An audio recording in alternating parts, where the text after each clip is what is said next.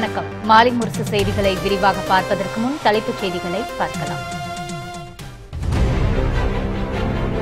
சேலம் மாவட்டத்தில் வேலை வாய்ப்பை அதிகரிக்க நடவடிக்கை எடுக்கப்படும். புதிய பாலம் திறப்பு விழாவில் முதலமைச்சர் எடப்பாடி பழனிசாமி உறுதி.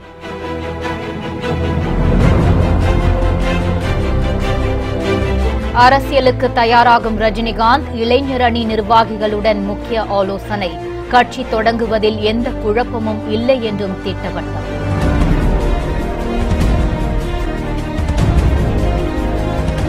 தேர்தலில் இனி போட்டியிடப் போவதில்லை என கர்நாடக முதல்வர் சித்தராமையா அறிவிப்பு. தேர்தல் முடிவு வெளியாகாத நிலையில் திடீர் அறிவிப்பால் அரசியல் வட்டாரத்தில் பரபரப்பு.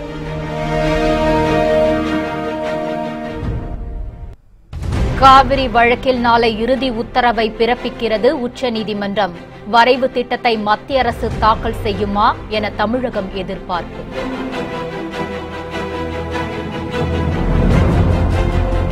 பழனி முருகன் கோவிலில் சிலை முறைகேடு தொடர்பாக 2வது நாளாக ஆய்வு.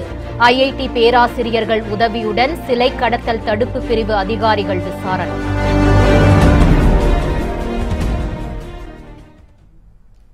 இனி செய்திகளை விரிவாக பார்க்கலாம்.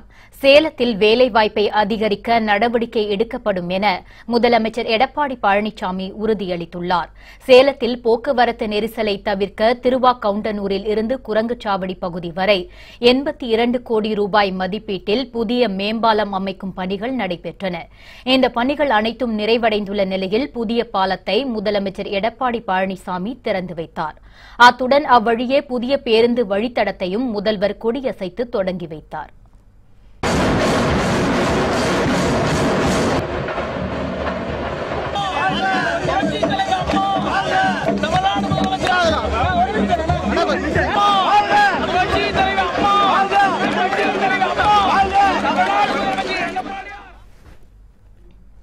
இதனைத் தொடர்ந்து 70 கோடி ரூபாய் மதிப்பில் அமைக்கப்பட உள்ள பல்வேறு திட்டப் பணிகளுக்கு அவர் அடிக்கல் நாட்டினார்.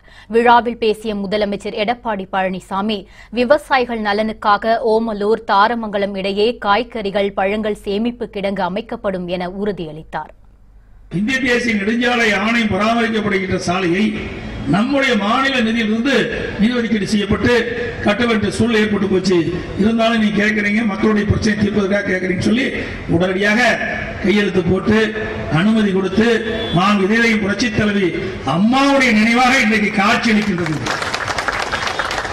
ஆகவே இந்த பாலம் நம் அனைவருடைய நெஞ்சிலை நினைத்திருக்கின்ற அளவிற்கு நான் அம்மாவுக்கு அனுமதி கொடுத்து.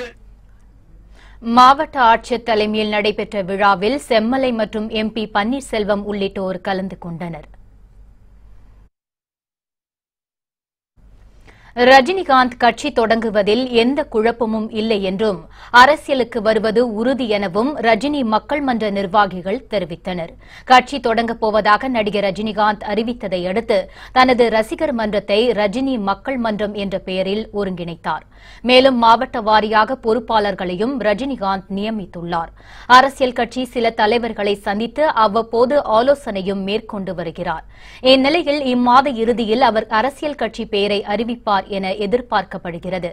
இதற்காக மாவட்ட நிர்வாகிகளை சந்தித்து ரஜினி ஆலோசனை நடத்தி வருகிறார். இன்று தமிழகம் மற்றும் புதுச்சேரி மாவட்ட இளைஞர் அணி செயலாளர்களுடன் ஆலோசனை நடத்தினார். இந்த கூட்டத்திற்கு பின் செய்தியாளர்களுக்கு பேட்டியளித்த ரஜினி மக்கள் மன்ற நிர்வாகிகள் அனைத்து மாவட்ட மகளிர் அணி நிர்வாகிகளுடன் ரஜினி விரைவில் ஆலோசனை நடத்த இருப்பதாகவும் தெரிவித்தனர்.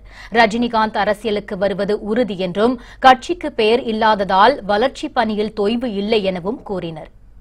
பேரூர் வாரியாக அமைப்பு உருவாக்குறதுக்கு சொல்லியிருந்தோம். அதை பற்றி டெவலப்மெண்ட்ஸு, அந்த மாவட்டத்தில் என்ன பிரச்சனைகள் மக்கள் சந்திக்கிறாங்க, அது விஷயமா இன்னைக்கு தலைவர் வந்து எல்லாரோட கலந்துரையாடல். ஆல்மோஸ்ட் ஒரு 80% வேலை அது நிறைவடைந்து விட்டுருங்க. இன்னொரு 20% ஒர்க்கு தான் இருக்கு. அதுவும் விரைவில் நிறைவடைஞ்சிடும் சொல்லி அனைத்து மாவட்ட இளைஞர் அணி செயலாளர்களும் இன்னைக்கு ஆக்கப்படும். இல்லை, முதல்ல இந்த அமைப்பெல்லாம் வலுப்படுத்தணும். அது தலைவர் ஏற்கனவே சொல்லியிருக்காங்க. அது அப்ராப்ரியேட் டைம்ல தலைவர் டிசைட் பண்ணுவார். எந்த ரசிகர் மன்றத்திலையும் எந்த மக்கள்கிட்டையும் யார்கிட்டையும் குழப்பம் கிடையாது. தலைவர் ரொம்ப தெளிவா சொல்லிட்டாரு, அரசியலுக்கு வருகிறேன்ற தெளிவா சொல்லிட்டாரு. அது எப்ப எந்த டைம்ல வரப்போறன்றது அவர் டிசைட் பண்ணி அறிவிப்பார். கர்நாடக சட்டசபை தேர்தல் நேற்று முடிவடைந்துள்ள நிலையில் இனி தேர்தல்களில் போட்டியிடப் போவதில்லை என அம்மாநில முதலமைச்சர் சித்தராமையா தெரிவித்துள்ளார்.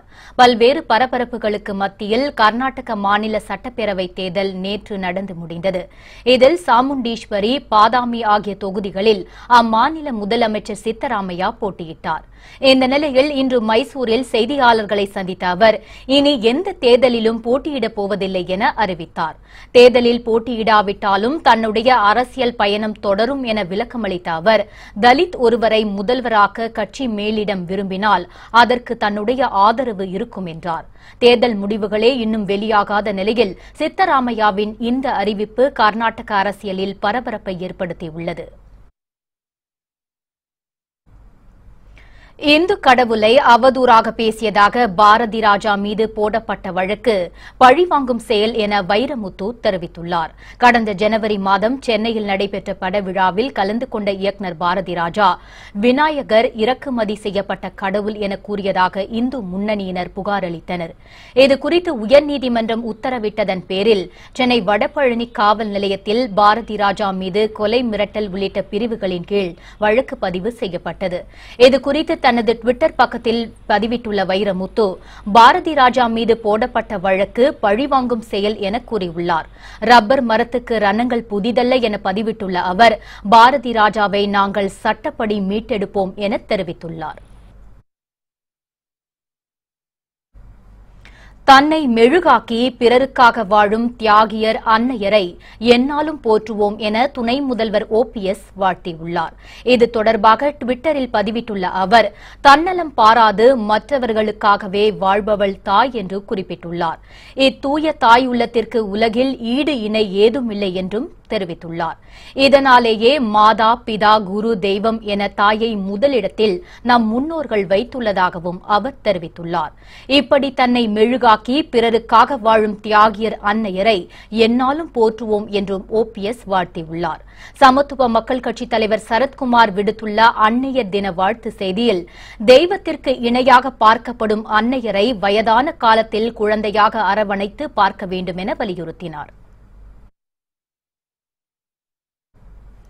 திமுக செயல் தலைவர் மு.க.ஸ்டாலின் தயாளு அம்மாளை சந்தித்து ஆசி பெற்றார்.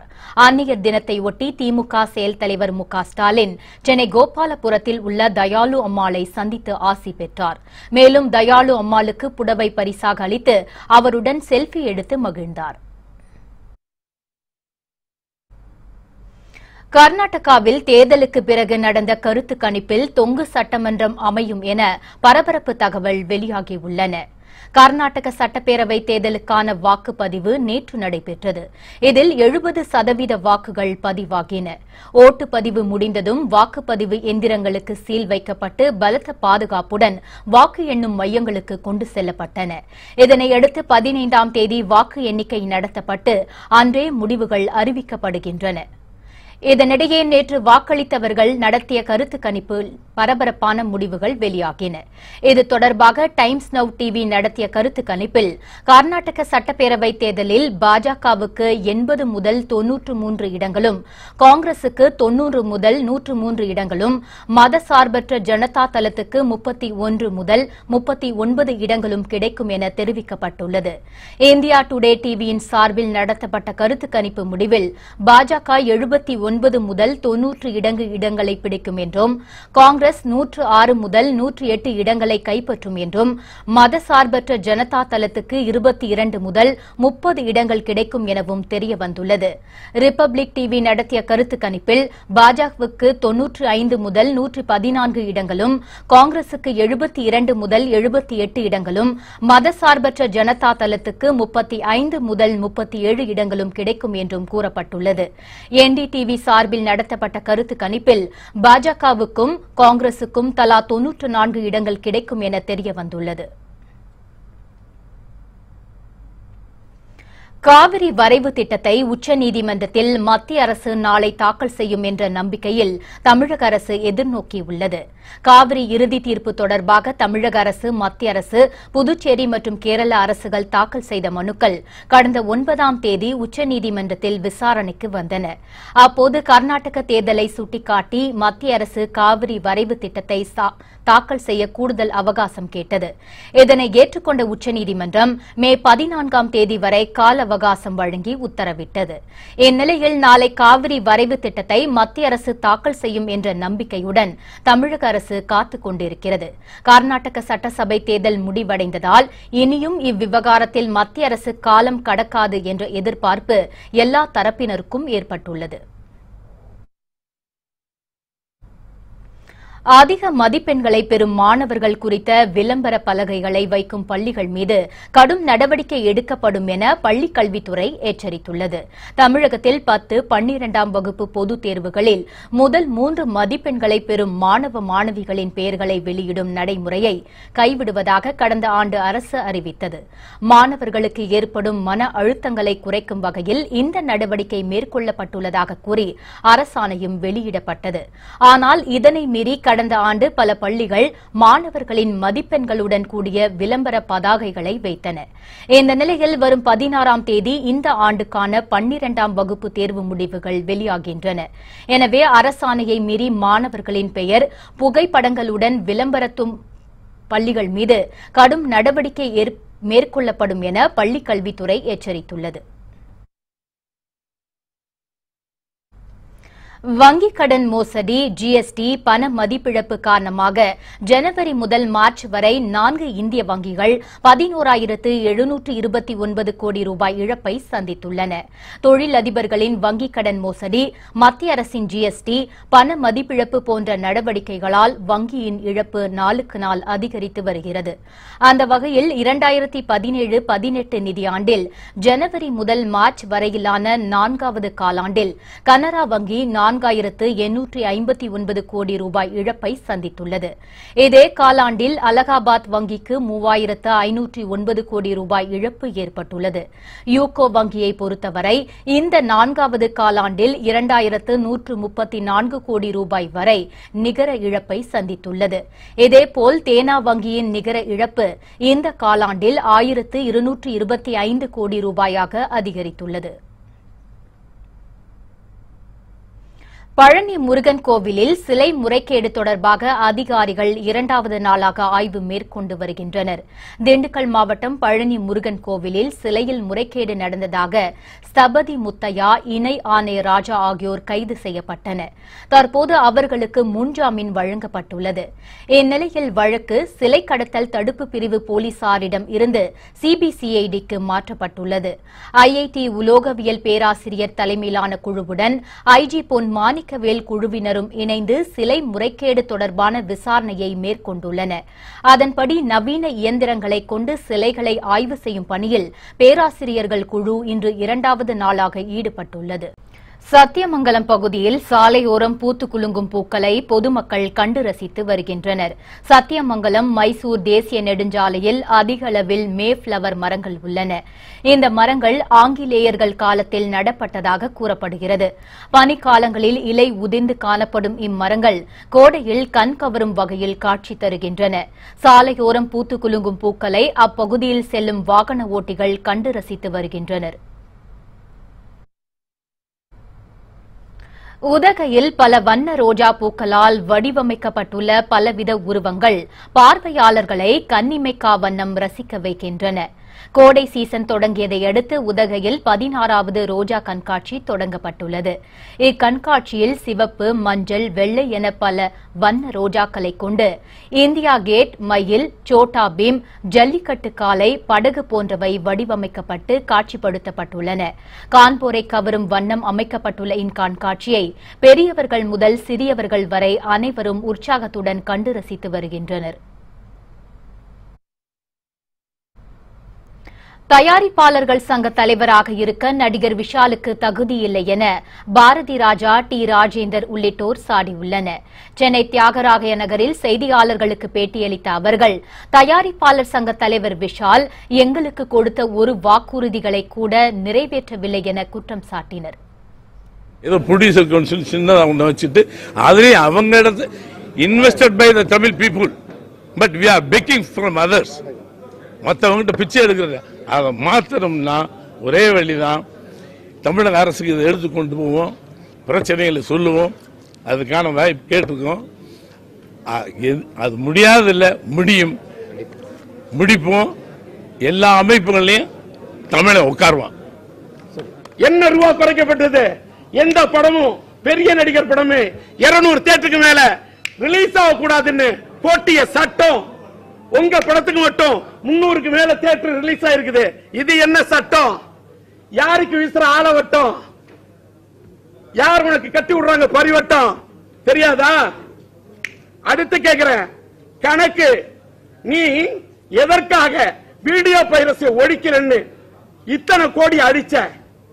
தமிழ் திரைப்பட தயாரிப்பாளர் சங்கம் வர்த்தக சபையில் இயங்கும் போது தனியா ஒரு அலுவலகம், யாரு கொடுத்த அனுமதி?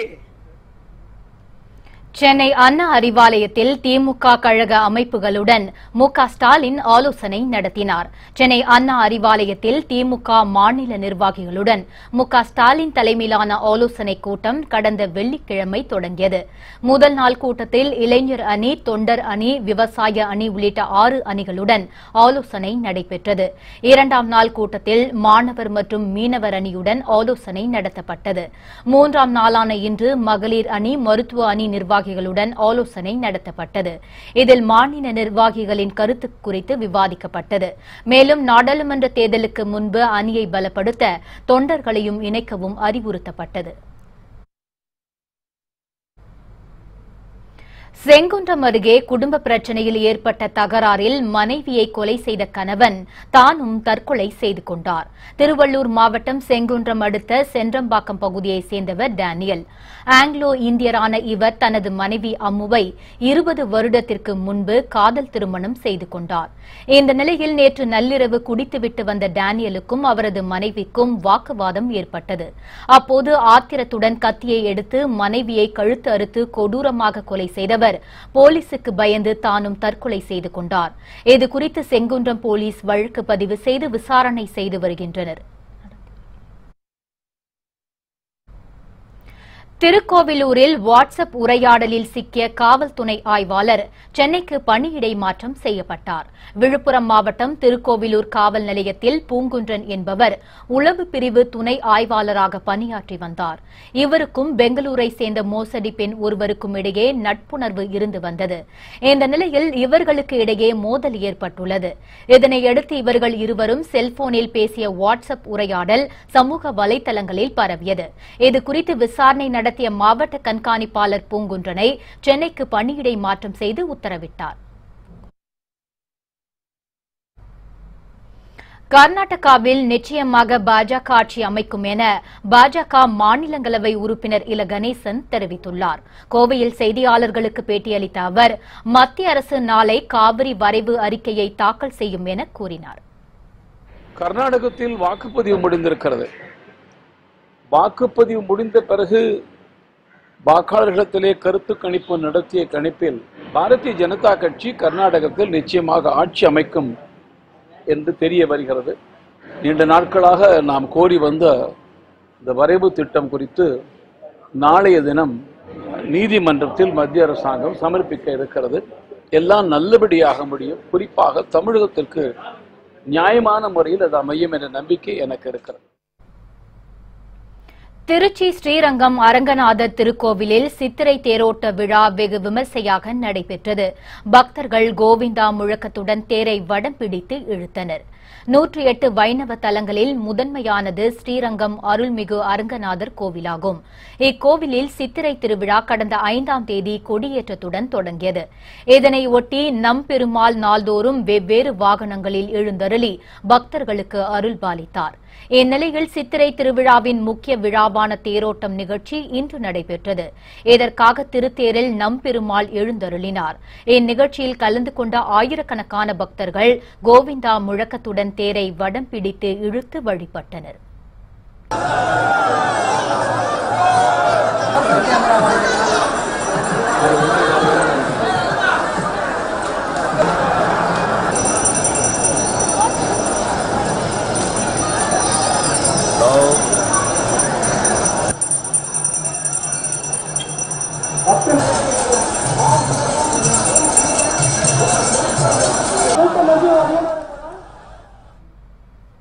திருப்பதி ஸ்ரீ தாதப்ப குண்ட கங்கையம்மன் ஆலயத்தில் வருடாந்திர திருவிழா நடைபெற்று வருகிறது. 4ஆம் நாளான நேற்று திருப்பதி ஏழுமலையான் கோவிலில் இருந்து சீர்வரிசைகள் கொண்டுவரப்பட்டன. திருப்பதி ஸ்ரீ தாதப்ப குண்ட கங்கையம்மன் ஆலயத்தின் வருடாந்திர திருவிழா வெகு விமர்சையாக நடைபெற்று வருகிறது. திருவிழாவின் 4ஆம் நாளன்று நேற்று திருப்பதி ஏழுமலையான் ஆலயத்திலிருந்து சீர்வரிசைகள் கொண்டுவரப்பட்டன. இந்த சீர்வரிசைகள் நகர்வலமாக கொண்டுவரப்பட்டு கோவிலை சென்றடைந்தது. இதில் தேவஸ்தான அதிகாரிகள், திருப்பதி சட்டமன்ற உறுப்பினர் உட்பட ஏராளமான பக்தர்கள் கலந்து கொண்டனர்.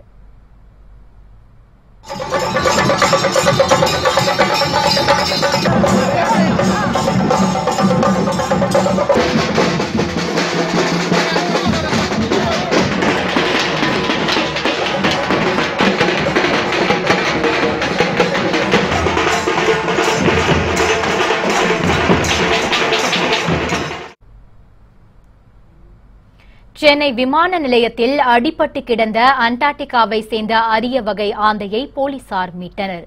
சென்னை விமான நிலையத்திற்கு மேலே வானில் பறந்து கொண்டிருந்த ஆந்தை ஒன்று திடீரென கீழே விழுந்தது. இதில் ஆந்தையின் கால் உடைந்து நகர முடியாமல் தடுமாறிக் கொண்டிருந்தது. இதனை கண்ட விமான நிலைய காவல்துறை அதிகாரிகள் அதனை மீட்டு கிண்டி வனத்துறை அதிகாரிகளிடம் சிகிச்சைக்காக ஒப்படைத்தனர். ஆந்தையை பரிசோதித்த வனத்துறையினர் அது அண்டார்டிகாவை சேர்ந்த அரிய வகை ஆந்தை இனம் என தெரிவித்துள்ளனர். திருத்தணி அருகே திருட்டுத்தனமாக மணல் கடத்தி வந்த லாரி டிரைவரையும் லாரி உரிமையாளரையும் போலீசார் கைது செய்தனர். திருவள்ளூர் மாவட்டம் திருத்தணி அருகே அரக்கோணம் சாலையில் போலீசார் வாகன சோதனையில் ஈடுபட்டனர். அப்போது திருத்தணி நோக்கி வேகமாக வந்த இருசக்கர வாகனம் மற்றும் லாரியை போலீசார் மடக்கினர். அதில் அனுமதியின்றி சட்டவிரோதமாக மணல் கடத்தப்பட்டு வந்ததை கண்டுபிடித்த போலீசார் லாரி டிரைவர் அருண்குமார் மற்றும் லாரி உரிமையாளர் அஜித்குமாரை கைது செய்தனர். விசாரணையில் அரக்கோணத்தை அடுத்த உள்ளிப்பாக்கம் ஆற்றிலிருந்து மணல் கடத்தப்பட்டு வந்துள்ளது தெரியவந்தது. தருமபுரியில் சட்டவிரோதமாக மது விற்பனையில் ஈடுபட்ட ஒருவரை கைது செய்த போலீசார் அவரிடம் இருந்து 420 மது பாட்டில்களை பறிமுதல் செய்தனர். தருமபுரி மாவட்டத்தில் அரசு விடுமுறை நாட்களிலும் கள்ளச்சந்தையிலும் அதிக அளவு மதுபானம் விற்பனை நடைபெற்று வந்தது. இந்நிலையில் குப்பாக்கவுண்டர் தெருவில் திருட்டுத்தனமாக மது விற்பனை செய்யப்படுவதாக போலீசாருக்கு ரகசிய தகவல் கிடைத்தது. அதன் அடிப்படையில் சம்பவ இடத்திற்கு விரைந்து சென்ற போலீசார் மதுபான விற்பனையில் ஈடுபட்ட பச்சையப்பன் என்பவரை கைது செய்தனர். அவரிடம் இருந்து 420 மது பாட்டில்களையும் போலீசார் பறிமுதல் செய்தனர்.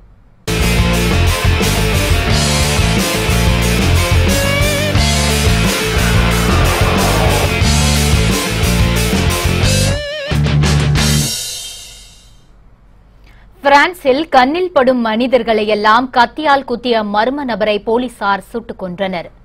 பிரான்ஸ் நாட்டு தலைநகர் பாரிஸில் மர்ம நபர் ஒருவர் கண்ணில் படும் மனிதர்களை எல்லாம் கத்தியால் குத்தியதில் 2 உயிரிழந்தனர்.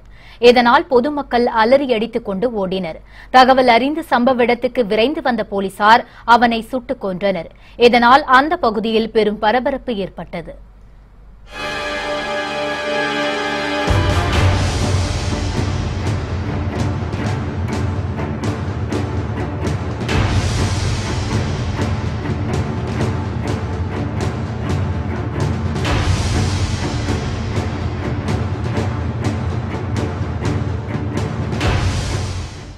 கத்திக்குத்தில் காயம் அடைந்தவர்களை மீட்ட போலீசார் அவர்களை அருகில் உள்ள மருத்துவமனைக்கு அனுப்பி வைத்தனர். இறந்த நபர் சைக்கோ மனிதரா அல்லது பயங்கரவாத அமைப்பை சேர்ந்தவரா என போலீசார் தீவிர விசாரணை நடத்தி வருகின்றனர். இந்த நிலையில் பிரான்ஸ் அதிபர் இமானுவேல் மேக்ரான் இந்த தாக்குதல் சம்பவத்தில் மக்களை காப்பாற்றிய போலீசாருக்கு நன்றி தெரிவித்துக் கொண்டார்.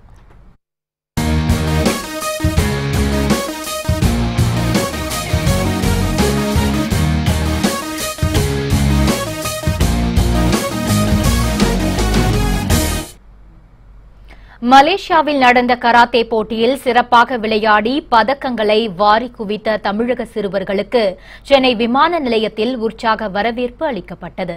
மலேசியாவில் நடைபெற்ற கராத்தே போட்டியில் இந்தியா, மலேசியா, ஜப்பான், பாகிஸ்தான், இலங்கை உள்ளிட்ட 8 நாடுகளைச் சேர்ந்த 500க்கும் மேற்பட்ட சிறுவர் சிறுமிகள் கலந்து கொண்டனர். இந்த போட்டியில் பங்கேற்ற தமிழக சிறுவர்கள் 4 தங்கம், 6 வெள்ளி, 2 வெண்கல பதக்கங்களை வென்று அசத்தினர். இதையடுத்து சென்னை திரும்பிய அவர்களுக்கு விமான நிலையத்தில் உற்சாக வரவேற்பு அளிக்கப்பட்டது.